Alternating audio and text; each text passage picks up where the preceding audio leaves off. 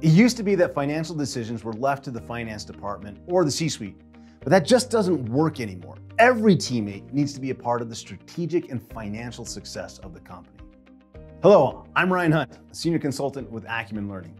Now at Acumen Learning, we've worked with some of the world's leading manufacturing companies, from frontline employees to senior leadership. And this is what we commonly hear. We need everyone to be smarter about costs. We need to recruit and retain good employees. We need better alignment across the organization. And we need everyone to think and act like a CEO, at least of their own function.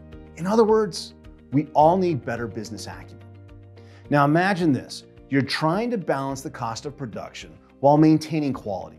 At what point do we decrease speed to improve quality and eliminate waste? Or maybe as you look at the supply chain, you're trying to balance having appropriate inventory levels to meet production planning needs with the cost and the uncertainty of the supply.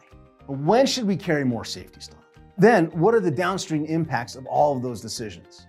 These are just a few examples of the many decisions in a manufacturing business that are made every day that have impacts on both the strategic direction and the financial performance, which is why business acumen training is so important. Our job here at Acumen Learning is to help you achieve the results you want by empowering your people to make better, faster, stronger decisions.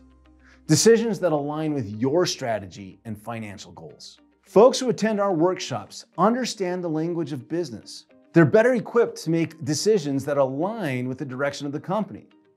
They know your metrics, and most of all, they know how to use all of that information to take action that ultimately contributes to the financial success of your company.